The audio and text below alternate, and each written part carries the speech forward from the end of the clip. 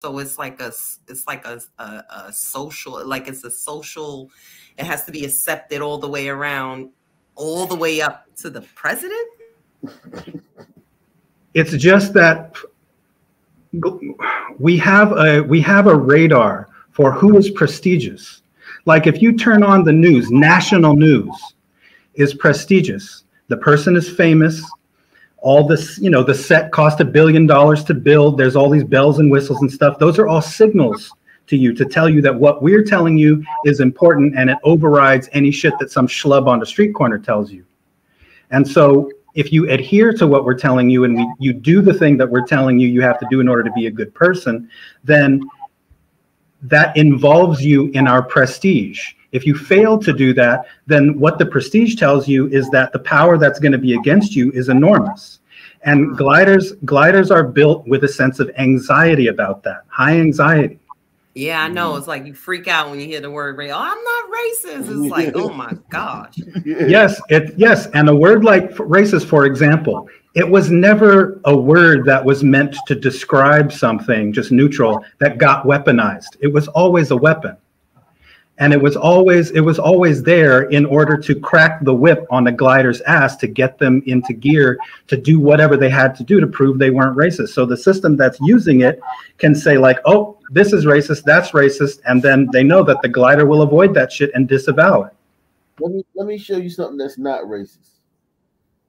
I want to sincerely and deeply apologize to Mr. Rodriguez for the serious injury and harm that I caused to him by shooting him. Holding back tears Thursday, now 21-year-old Brianna Johnson accepted responsibility for pulling the trigger inside a Wauwatosa George Webb back in January of 2022. Upset over their order, the cell phone video appears to show Johnson's sister fighting a server. Johnson then fires the gun, hitting that server, Anthony Rodriguez, in the face. She pointed the gun at least twice at him. She pointed the gun at his face and she fired a shot. And thank God that this isn't homicide court. I don't know how much closer we can get, Judge. The shooting was 13 seconds of horrible judgment in the heat of a moment brought on by loved ones picking a fight. The judge sentenced Brianna Johnson to 10 years in prison with 5 additional.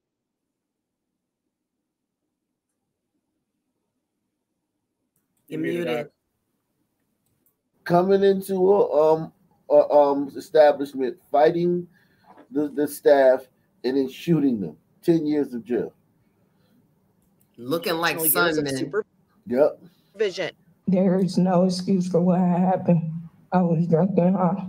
I got involved in the fight, however it happened. I'm the one who shot a gun to another human's face. It pulled on the heartstrings, let's just put it that way. The glider got shot in the face. He's let's see what he says. Let's give him it pulled on the heartstrings, let's just put it that way. I may not accept everything that she might have said, but I do feel for her. I really do. Rodriguez. Do you understand that those black people at that basketball game will never forgive those white people who allegedly scrawled that swastika into the dust on top of the locker? They will never forgive those people.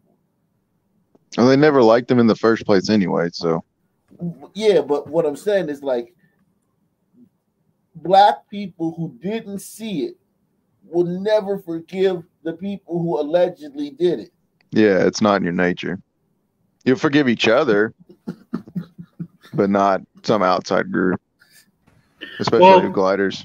I mean, what it seems like is for some people, a grievance will be held as long as it promises you some reward. Right. It doesn't have anything to do with reality. It's just like, if this gives me an advantage, I'll hold a grudge. Yep.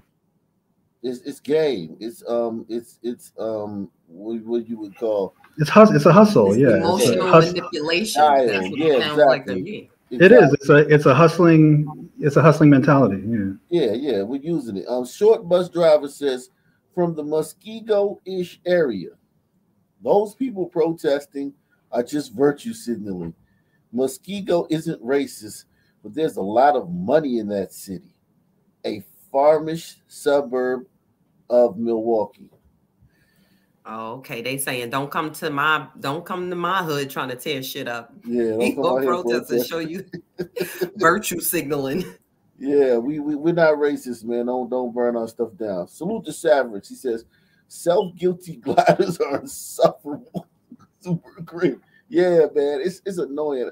I mean, I like gliders, but y'all are fucking annoying, man, with this shit. Stop this shit. Stop it. It pulled on the heartstrings. Let's just put it that way. I may not accept everything that she might have said, but I do feel for her. I really do.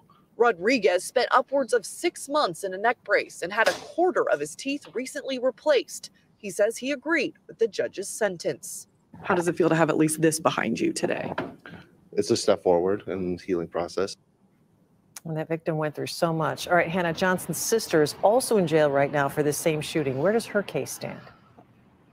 Right, Joyce. So the state says that Johnson's sister, Brianta Johnson, was the one who actually went out to the car, grabbed the gun, brought it inside the restaurant during that fight on that January night. According to online court records, she does still face first-degree intentional homicide charges with a plea hearing set for next week. An attempt to charge. Thanks very much, Hannah Hilliard. They was thugged out, right? Yeah. Now she in the court with her voice cracking like she said. And she's having something so trivial. Yeah, so trivial. Yeah, I mean, the order was messed up, so they started kicking the people's asses in there. That's normal though. That right there, just order being fucked up, and you start kicking the staff's ass. That's not like a. Don't get me wrong. It's rare, but it's whenever you see it, it's some people. Let's put it like that. Whenever you see that situation where the staff gets their asses kicked because they fucked up order, it's 99% gonna be some people. Let's see. I got a video I want to show y'all. This teacher getting her ass kicked. This white teacher getting the brakes beat off her by this little teeny black girl. But I can't. It's too much. I can't show it. It's too much. I put the link in the chat if y'all wanted to see it. This little teeny little black girl beating the dog shit out of her white teacher. Man, let's put the link in the chat. In front of everybody, nobody helps the teacher. That's the part that was fucked up. Nobody helps the teacher. Let's go. Let's get out of Milwaukee, man. There's too much going on in Milwaukee. Let me get into some other shit. Uncovering inequality. A series of new reports reveals the ways racism continues to cause disparities in our society. The dean of the Columbia Journalism School commissioned the project, and he tells CBS 2's Jesse Mitchell how he hopes to change the conversation. The idea for the Uncovering Inequality Project came to journalist and educator Jelani Cobb in 2020 as the country reeled from the pandemic, subsequent recession, and the outcry over policing after the murder